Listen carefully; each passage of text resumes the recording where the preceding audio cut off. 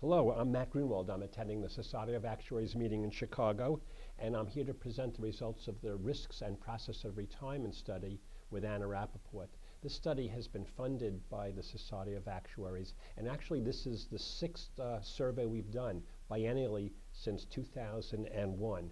And I'd like to make 7 key points from the study we will present at the meeting today.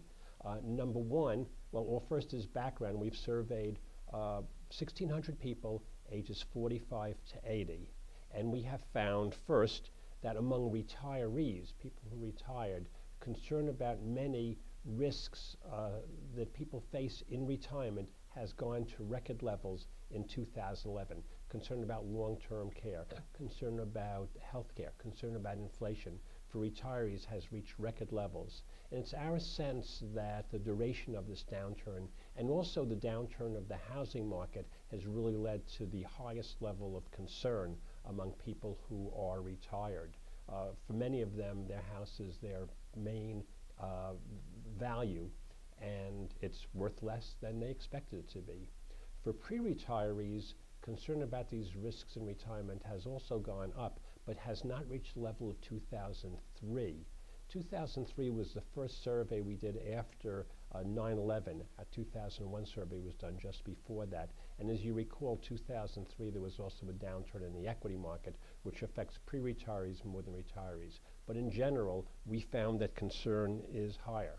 Now, in 2011, concern with the equity markets has reduced from where it was in 2009. We no longer have Dow 6,500. There's been recovery, but interestingly, concern about inflation has gone up. We're in a low period of inflation, purposely low, but among the people 45 to 80, there's an expectation that inflation will rise, and they're worried about that.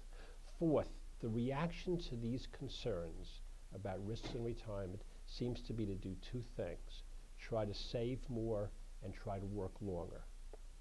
It does not include, for most people, use risk-sharing mechanisms that really it would be very valuable for people at close to retirement, in retirement, to use. More on that later. We asked people if they expect to retire who are working now, and 1 in 3 say retirement will not apply to them. They expect to continue working for 2 main reasons. They want to be engaged, but also 45% say they can't afford to retire. Among those who do plan to retire, most plan to work in retirement. The next point in the survey that I think is particularly important is the short planning cycle that people have, relatively short. Among pre-retirees, only 1 in 5 thinks 20 years into the future. But of course, if you have a life expectancy longer than that, and even if your life expectancy is 20 years, but there's a 50% chance you live longer, thinking longer term is important. And also related to that is that people in retirement tend to underestimate their life expectancy.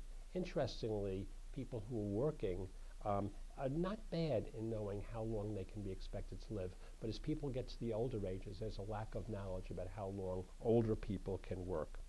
And then finally, I want to relate 1 key finding from our survey. We asked people to protect yourself financially.